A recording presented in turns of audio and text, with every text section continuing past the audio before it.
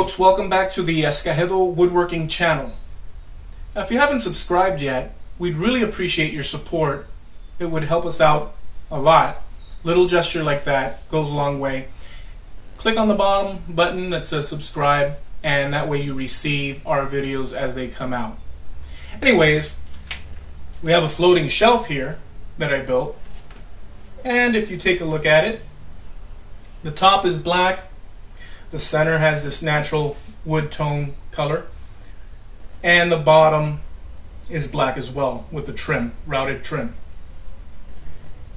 You could put things on it like wine bottles, decorative flowers, picture frames, etc.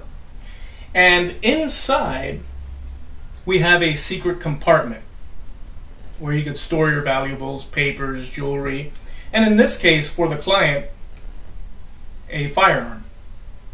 Now, in order to get into the secret compartment, you need your key, which is a magnetic key, magnetic lock. You could hear it engaging, disengaging.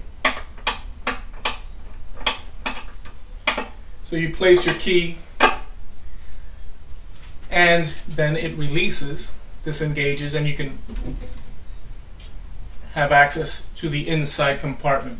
Plenty of space to customize as you want.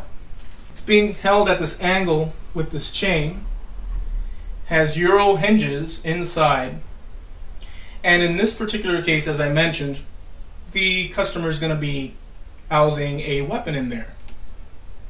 So I've made some straps, leather straps, which I'll show you in a moment. I didn't want to open holes in this one because each weapon is different, and that way he can customize it to whatever he needs.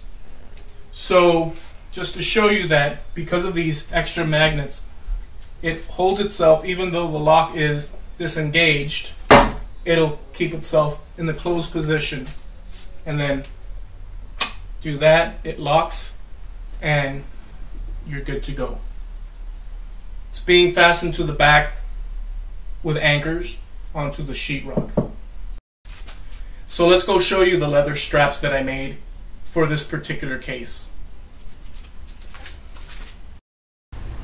So here are the straps holding the weapon, and they have Velcro. As you can see, it ain't going anywhere. I added some eyelets too.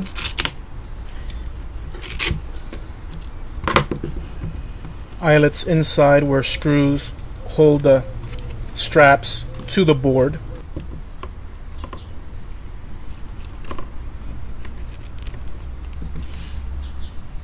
So those are the straps.